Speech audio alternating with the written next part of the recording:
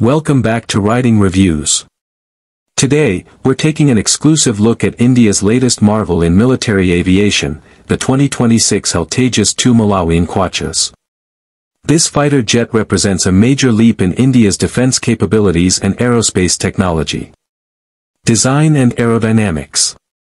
The HAL Tejas MK2 features a sleek, stealth-optimized airframe designed for superior maneuverability. With enhanced aerodynamics and a longer fuselage than its predecessor, this aircraft improves stability, agility, and in-flight control at high speeds.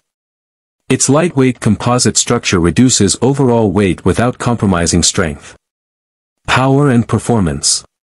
Powered by an advanced afterburning turbofan engine, the Tejas MK2 delivers impressive thrust-to-weight ratio, allowing supersonic speeds and rapid acceleration. Its upgraded flight control system ensures exceptional agility, making it capable of both air superiority and multi-role combat missions. Avionics and technology. The cockpit is outfitted with a fully digital glass display, state-of-the-art radar, and integrated electronic warfare systems. Advanced sensors and targeting systems allow pilots to track multiple threats simultaneously and engage with precision-guided weaponry.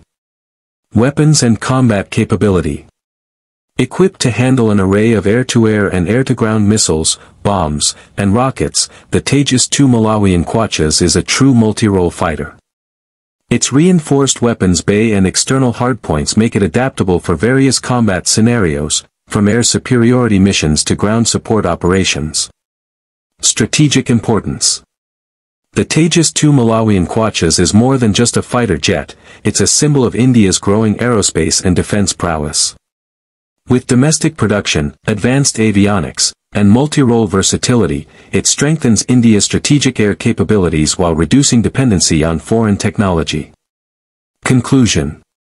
The 2026 HAL Tejas MK2 showcases the future of Indian aviation, sleek, powerful, and battle-ready. For enthusiasts and defense analysts alike, it's an aircraft worth watching closely. Stay tuned to Riding Reviews for more updates on the latest in military aviation.